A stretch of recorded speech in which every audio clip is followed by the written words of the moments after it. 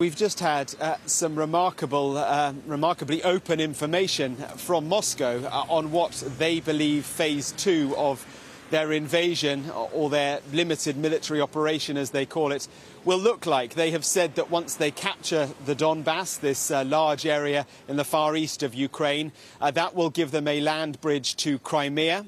They say that they will encircle Mariupol, the city that we've talked about for so long, and then that they will push west, that they hope to create a land bridge to Transnistria. Now, Transnistria is to the northwest of Odessa.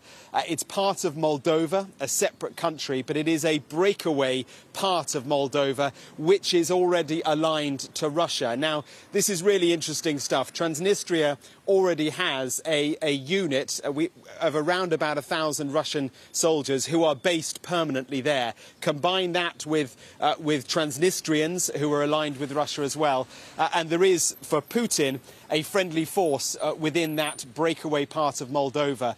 So this is pretty alarming stuff. I think it's worth remembering that what Putin intends to do and what he is capable of doing are two different things, and that much has been proven by the disastrous efforts that the Russians had when they tried to take Kiev in the early stages of this war. But I've just spoken to sources in Chisinau, the capital of Moldova, and they confirm what I discovered when I was there a few weeks ago, which is that Moldovans are very, very nervous. They believe that if Putin has the ability to push into Transnistria or indeed to Moldova proper, then he will. Moldova is not a member of NATO.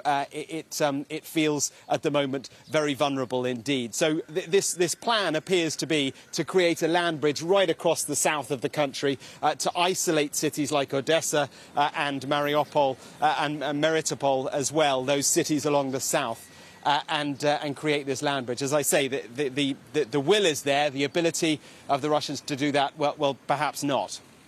And Mark, you're talking to us from Zaporizhzhia. What is the situation on the ground there? Well, this is the town where all those who are trying to escape those cities in the south of the country try to get to. They try to get into Ukraine proper, territory that is not occupied by Russia, and they are arriving in dwindling numbers, it has to be said, because it is harder and harder to get out. And what struck us here is that nowhere's safe in Ukraine. There were air raid sirens through the course of the day yesterday. We haven't actually heard any today, or at least I haven't. I think there have been a couple.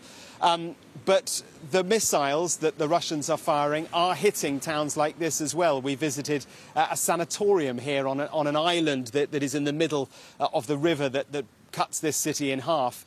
That was hit yesterday by a Russian cruise missile. 8 people were injured. The railway line runs very close to that sanatorium over the island, and we're told by the Ukrainians that at the time an evacuation train was on that track and that the windows were smashed in by the cruise missile that hit nearby. We don't know why the Russians decided to strike that particular point. There is military on the island, but it just gives a sense that nowhere's safe in this country at the moment.